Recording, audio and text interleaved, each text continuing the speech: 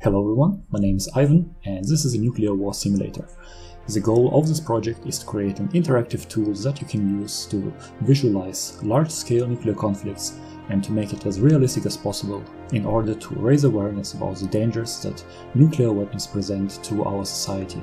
With this tool you can visualize conflicts with hundreds and thousands of warheads and calculate the impact on the population. There are several maps available in this simulation. First, there is this realistic view of the planet that you can see here. Then there is OpenStreetMaps, which is very similar to Google Maps, where you can zoom in, where you can find your city and where you can find your street. In addition to this, there is a population density map. The population is represented by the colors green and yellow.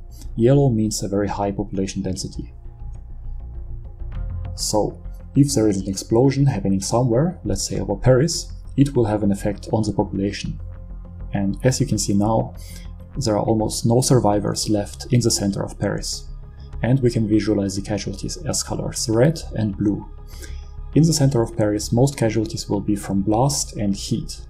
And in this elongated area that you can see here, the casualties will be from radiation from fallout.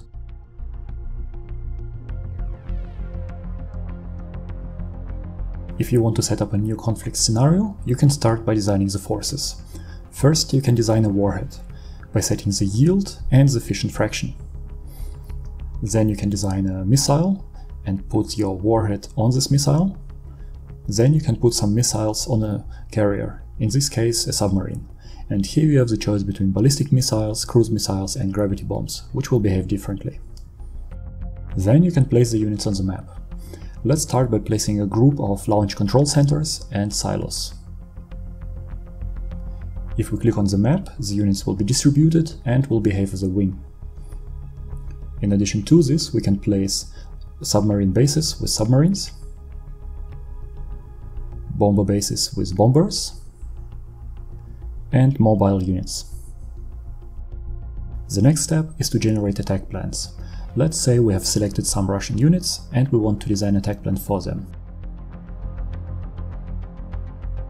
Here you see that we have selected several silos with ICBMs and several warheads per ICBM. The green and red line represents the maximum range of this missile. Now let's distribute these warheads on American silos and population centers. After assigning the first warhead, our maximum range is limited to this area due to the mirroring process. And now we can distribute the remaining warheads on the silos and launch control centers.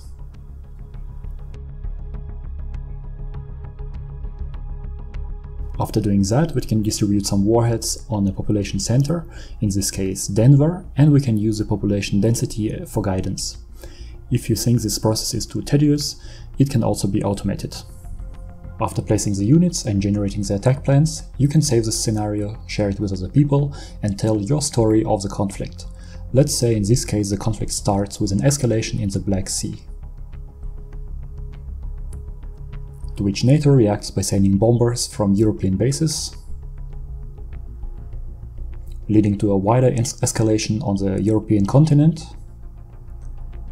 and provoking a reaction from the United States, which then leads to an uncontrolled escalation worldwide. The scenario that you can see here is nowhere near accurate, but instead serves as a demonstration of the technical capabilities of this simulation. Humanitarian consequences from hundreds of explosions can be calculated within seconds, and you can directly visualize them. In this case, there are almost 50 million casualties in the United States, 40 million casualties in Russia, and 11 million casualties in Germany.